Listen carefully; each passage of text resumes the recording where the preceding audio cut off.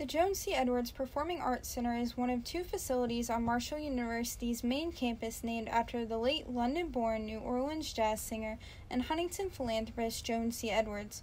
Edwards first made her mark upon Marshall University in 1991 when, under the direction of her husband, Huntington native James F. Edwards Will, she presented a $1 million donation to the Marshall University School of Medicine, later renamed the Joan C. Edwards School of Medicine.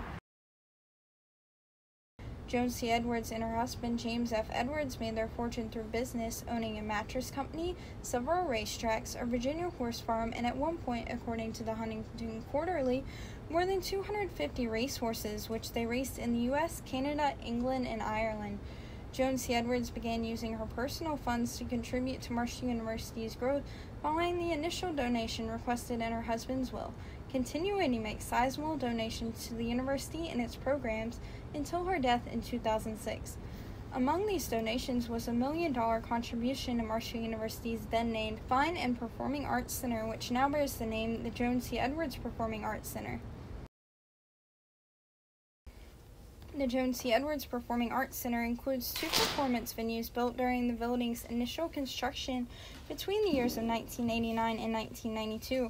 The first of these is the Joan C. Edwards Playhouse, a 530-seat space which serves as a traditional theater used for student performances as well as community productions such as Huntington Dance Theater's annual production of The Nutcracker.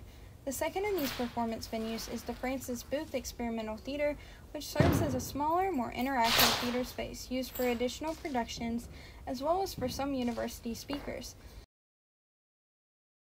Other features of the Joan C. Edwards Performing Arts Center include a large lobby/atrium, a box office shared by the Marshall University Theater Department and the Marshall Artist Series, dressing rooms, and some classroom spaces which are used along with the performance spaces for several of the dance and theater classes offered by the university, including ballet, tap dancing, acting, stage lighting, costuming, makeup, and scene design.